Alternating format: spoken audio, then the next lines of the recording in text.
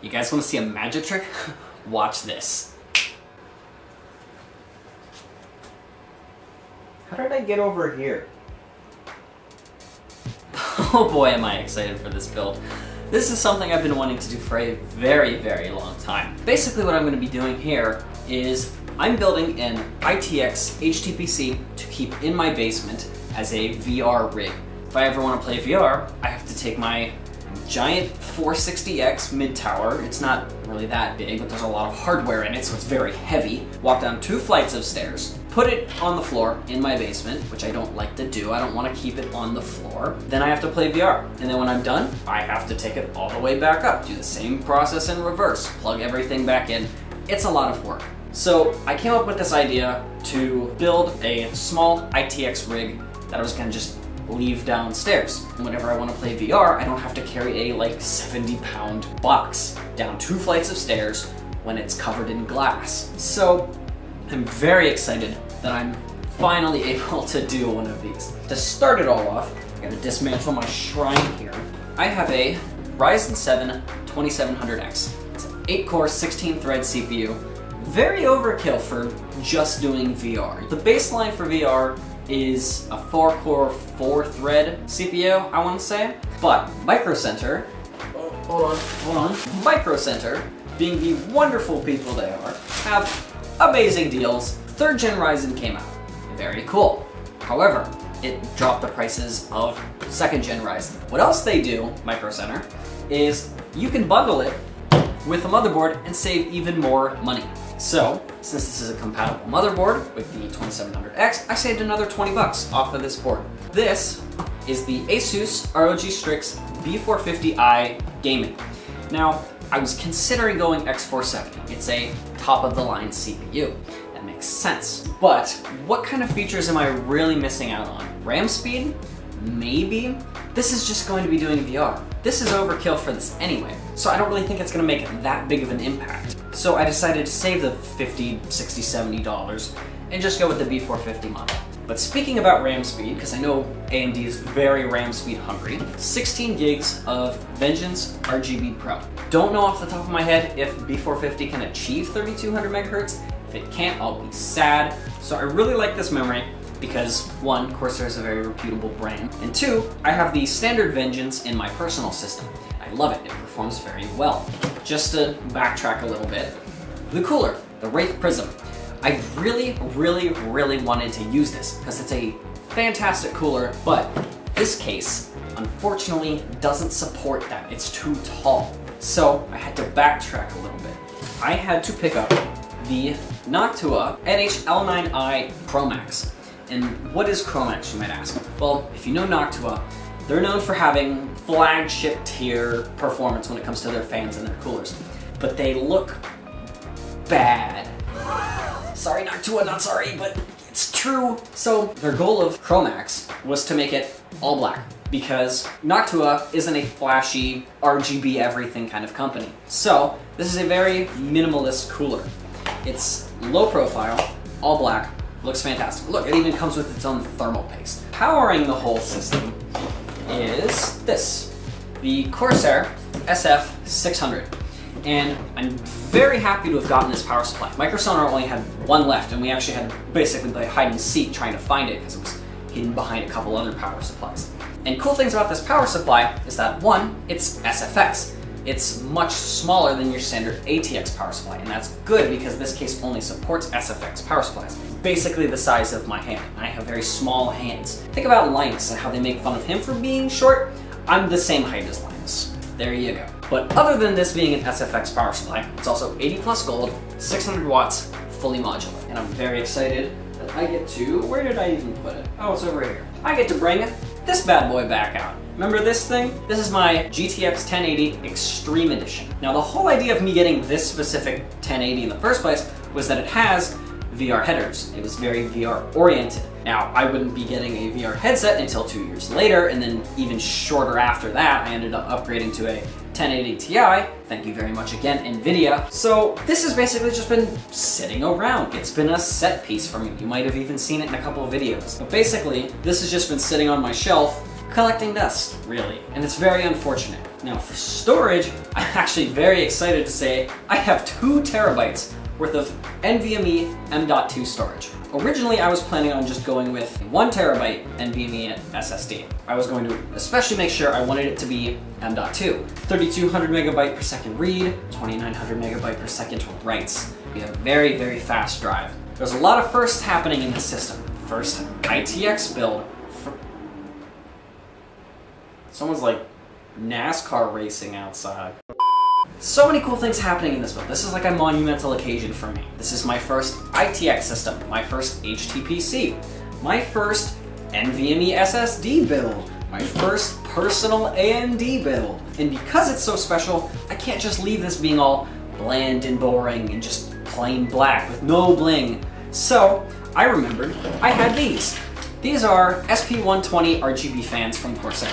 These originally came with my 460X. Now, I replaced those fans with the LL series, so I just had these sitting around. And then last minute, when I'm buying the parts for this thing, I even thought about it. I'm like, do I want to buy RGB fans? And I was thinking about something like the EK Varder RGB fans. If money was no object, maybe I would have gone with the double-sided LL fans. Eventually, I'm like, you know what? It comes with 2 fans, 2 120mm fans pre-installed. Anyway, I'll live with it. Thankfully, I remembered this. So now I get a little bit extra bling. The last part in this system, just 60cm cable mod RGB strip. Tried and true, no flashy software. It's Asus Aura compatible, so I can plug it straight into the motherboard, not have to worry about it. Basically destroyed my whole shrine here, but oh, one last thing, the case. Some of you probably don't have a clue what this case is. It's not a recent case. This is the Lee & PC05SX. Big thing about this case is that it's an HTPC that is wall mountable, and that's a big thing I wanted for this build. I didn't want to have a computer sitting on a shelf or sitting on the floor that I could swing my controllers, smash into, possibly shatter glass, cut my hand, need hospital trips, while also damaging hundreds of dollars worth of hardware. So this, being a narrow case, just wall mountable, it'll be out of sight, out of mind, look like a showpiece. With all that being said, I am very excited to start this build. So without further ado, let's get into it.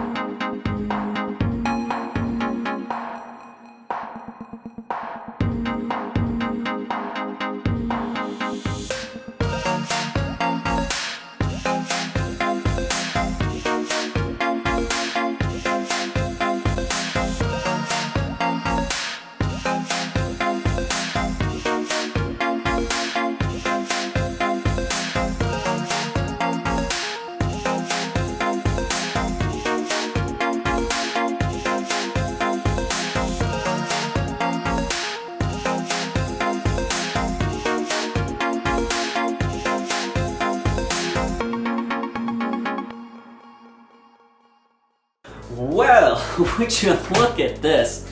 Oh my god, I had so much fun doing this.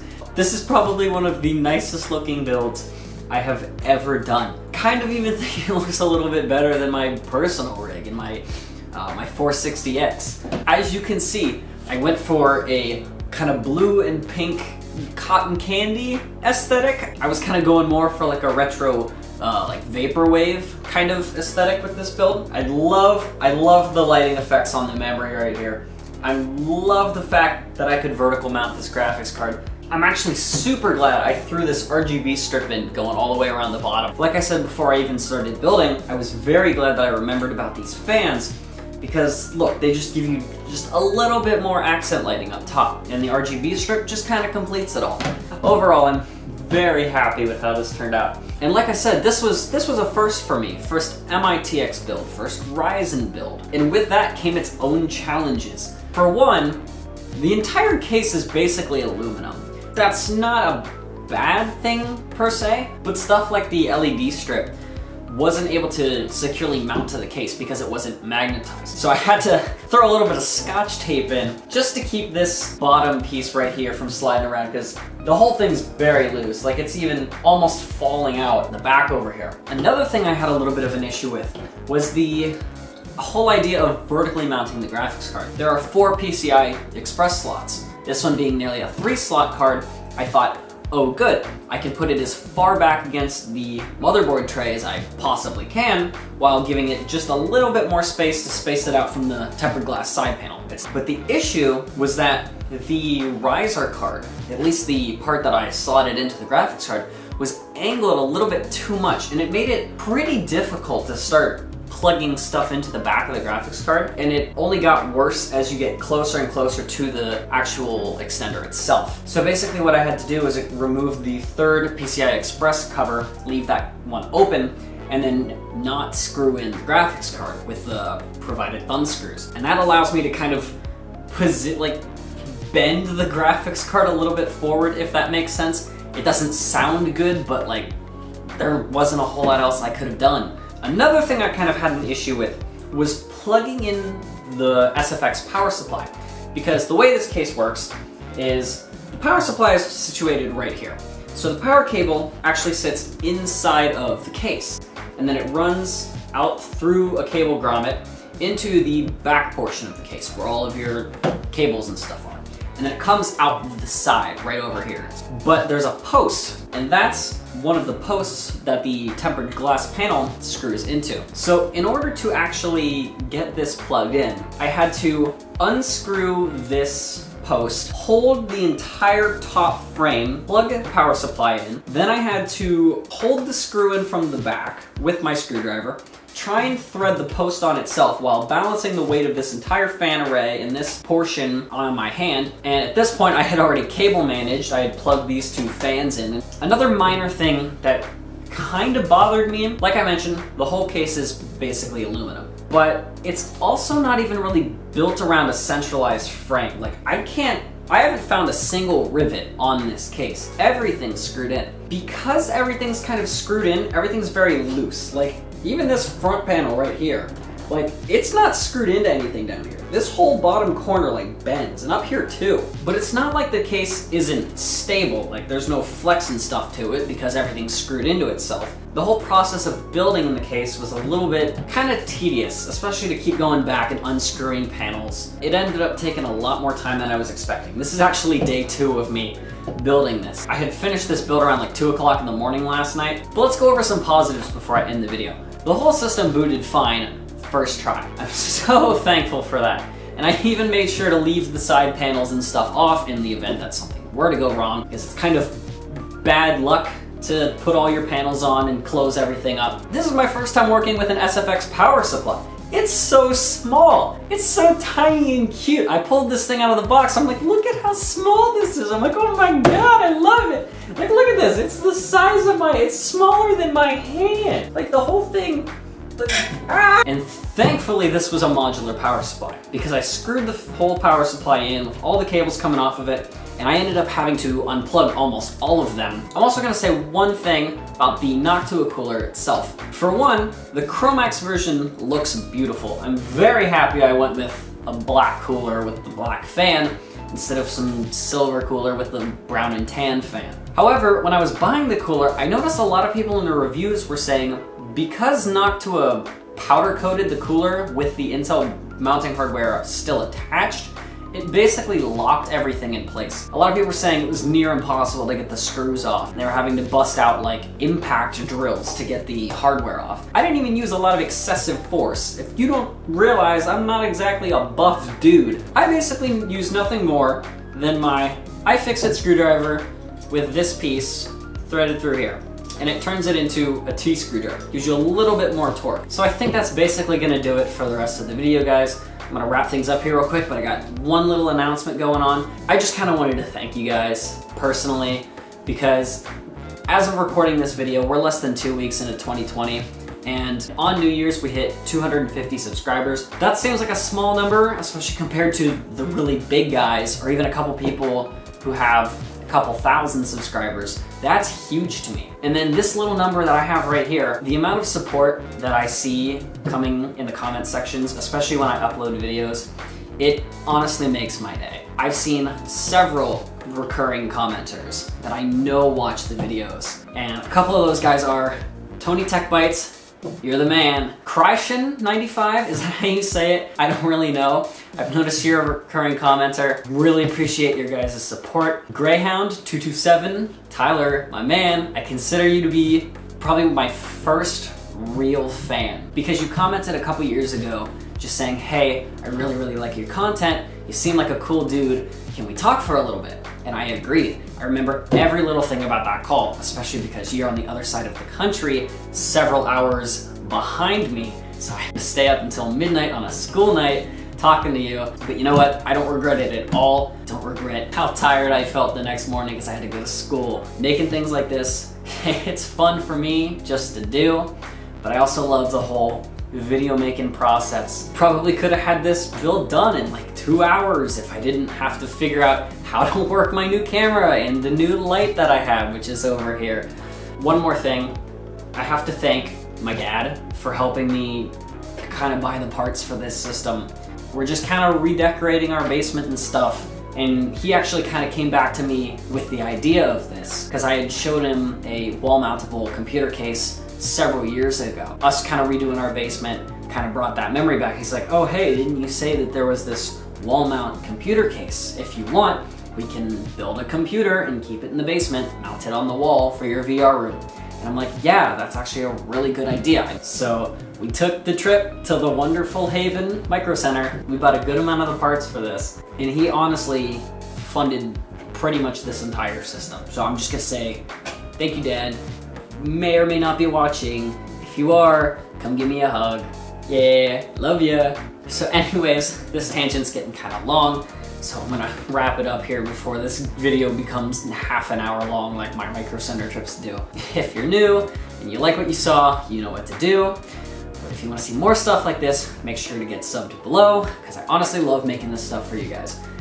And as always, have a good one.